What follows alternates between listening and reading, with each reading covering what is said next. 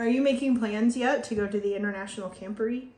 If not, or if you are, whenever, you have got to check out the Camporee website.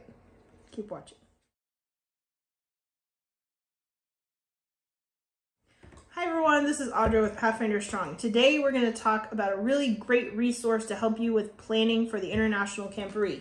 This is it, camporee.org. I personally had not checked out this website until today. And I found some really great things on here and I was so excited about it, I wanted to share with you. After perusing this website today, I've come up with my top 7 things that I'm most excited to do at Camporee based on what they have listed on the website right now. I did notice on the website that there was a lot of places that said like TBD and coming soon.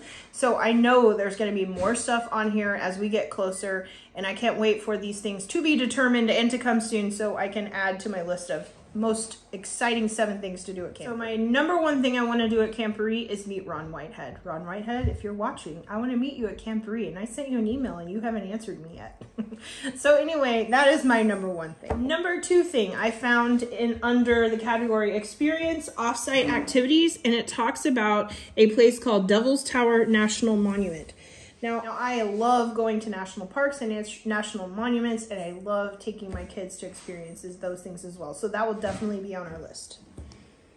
Number 3, the Young Eagles program. Now this you have to pre-register for, and they don't have the pre-registration linked up yet, but I'm going to be watching for that.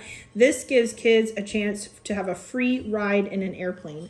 And I did this when I was young in Pathfinders and loved it, so I definitely want to get my kids that. Number 4, I saw this listing for the Braveheart Kids Village. It says they're going to have some kind of a castle at the Camporee, and there's going to be some adventures and activities to do, and I thought this would be great for my younger Pathfinders to do while we're there. Number 5 thing is to make sure I participate with my club in the daily flag raising and parade. Now, I believe usually conferences get assigned a time to be in the parade, and I definitely want to make sure that we show up and are part of that, because that is a pretty cool once-in-a-lifetime experience. Number 6, they're going to have BMX bike performances and stuff that you can watch, and I have a lot of like middle school boys in my club right now, which I think will be all over this, so that's definitely something I'm going to add to the schedule. My last thing, and certainly not least, none of these were in any order, number 7 is to take part in the Guinness World Book of Record challenge.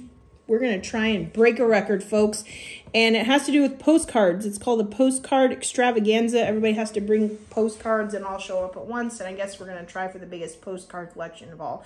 So I think it would kind of be cool for the kids to know that they helped break a Guinness World Book of Records. I'm going to be checking back to this website often. I know they're going to release like all the different honors that are going to be available and the pre-registration links for things.